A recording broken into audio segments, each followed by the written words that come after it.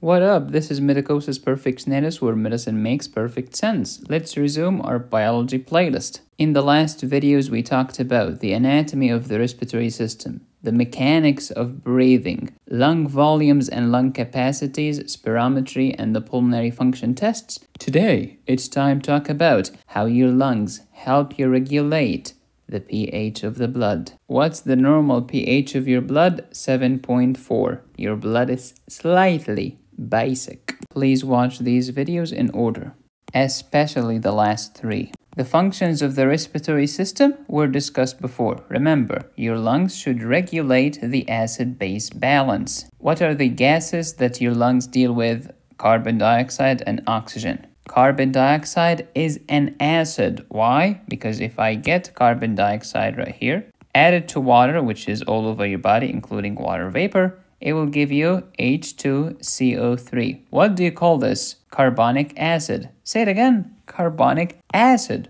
So carbon dioxide is an acid. Therefore, if I have too much carbon dioxide in my body, I can get acidosis. If I have too little carbon dioxide, I can get alkalosis. If you're breathing fast like this, you're washing out your carbon dioxide, decreasing the carbon dioxide in your lungs. And since carbon dioxide is an acid, when you decrease the acid, you get alkalosis. Therefore, hyperventilation causes respiratory alkalosis. Conversely, if you're breathing slowly like this,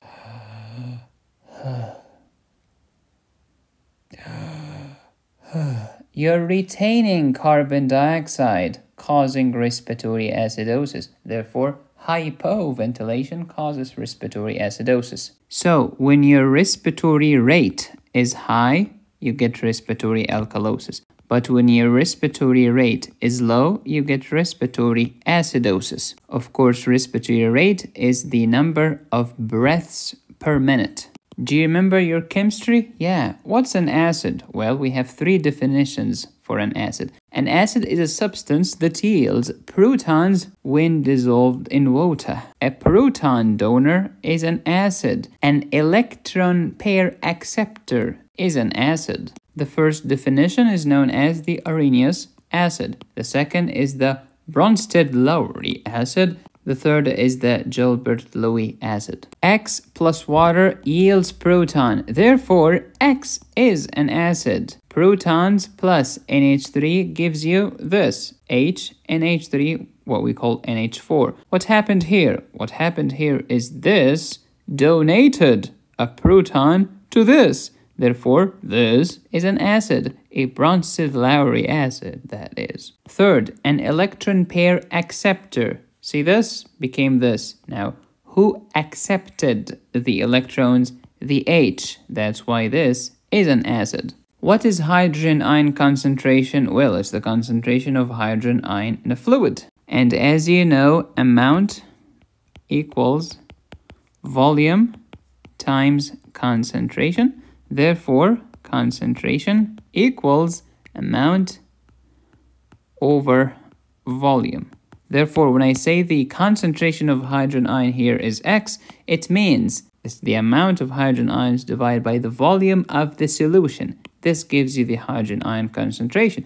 Of course, you know that the higher the number of hydrogen ions in the test tube, the greater the concentration of hydrogen ion and the more acidic the solution, but the lower the pH. Why is this, Medicosis? Because pH equals negative log hydrogen ion concentration. In other words, the higher the hydrogen ion concentration, the lower the pH. Pause and review. What's a base? The opposite, a substance that yields OH when dissolved in water. A proton acceptor, an electron pair donor. Pause and digest. Let's talk about the hydroxyl ion concentration in the tube. Of course, the higher the number of hydroxyl ions, the greater the concentration and the more alkaline the solution, but the lower the pOH. So when OH concentration is high,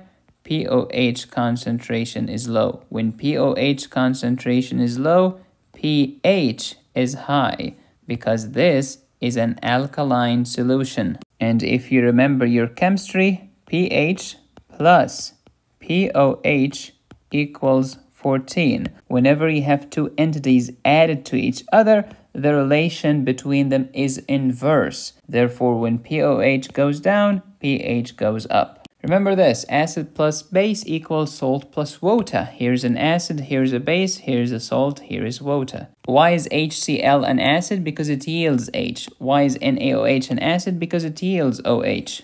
Get that H from here, the OH from here, you get water. Here is a fact that you should never forget. Your metabolism secretes acids, not bases, acids. You should be able to wake up from a coma without forgetting this basic fact. No pun intended. The fact is basic, but your metabolism secretes acids. I hate myself. Your metabolism secretes acid. Remember, whether you're eating carbohydrates, fats, or proteins, the end result is acetyl-CoA enters into the Krebs cycle and then electron transport chain to give you ATP. Right? Right. What else was secreted from here? Oh, I released carbon dioxide, which will happen to meet water. Carbon dioxide plus water equals H2CO3, which is carbonic acid. Your metabolism secretes acids. Moreover, metabolism in the absence of oxygen gives you what?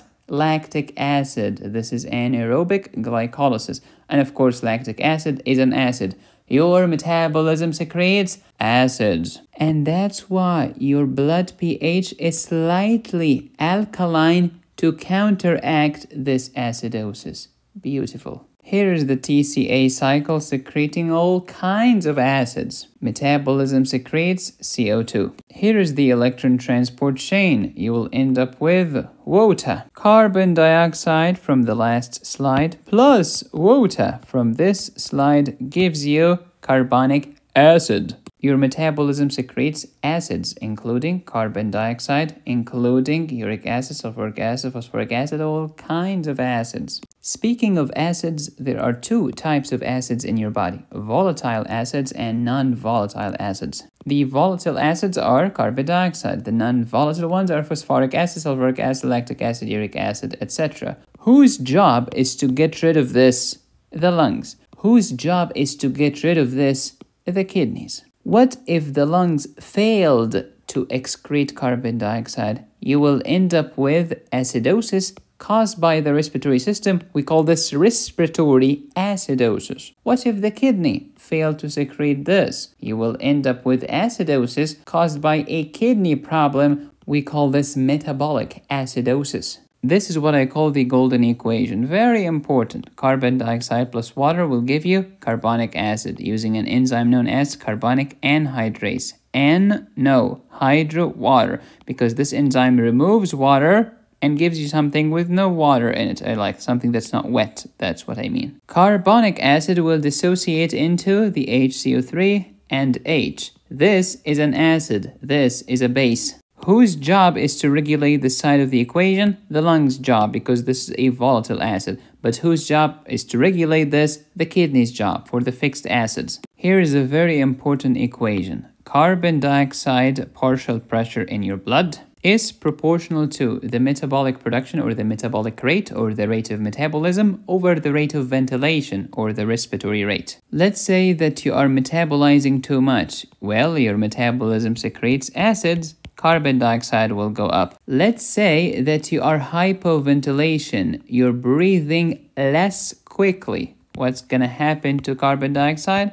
It's also gonna go up. And we call this respiratory acidosis. But what if I'm eating too much meat and drinking too much alcohol? Too much metabolism will increase my CO2. This is called metabolic acidosis. Let's say that my respiratory rate went up. What's going to happen to carbon dioxide? It's going to go down. And we call this respiratory alkalosis. Your kidneys regulate the numerator. Your lungs regulate the denominator. That's why this equation is beautimous. Do you remember Louis Chatelier's principle? Yeah, it has to be a reversible reaction like this. Let's say that carbon dioxide went up. So when the reactants go up, this will shift the entire reaction to the right. Conversely, if this part of the equation increased, we call these the products, we will shift the entire equation to the left until we achieve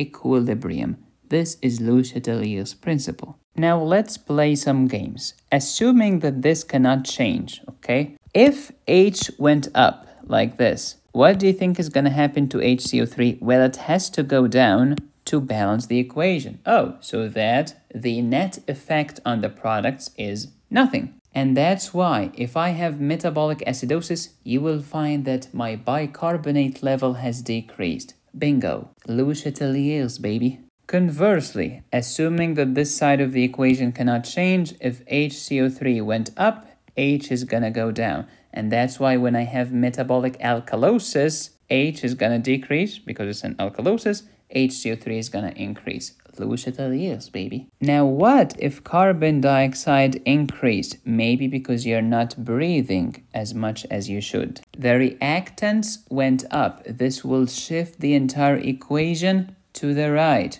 which will increase the H and increase the HCO3. And that's why if I have respiratory acidosis, you will find that my hydrogen ion concentration went up and my bicarbonate went up. And of course, you know when the hydrogen ion concentration goes up, that the pH goes down. Conversely, suppose that I have a very rapid respiratory rate.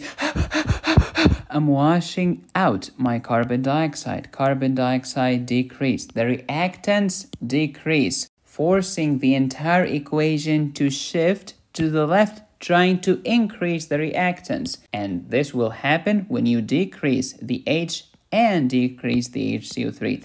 That's why when I have respiratory alkalosis, you'll find that H went down, HCO3 also went down. As you know, when the H goes down, what's going to happen to pH?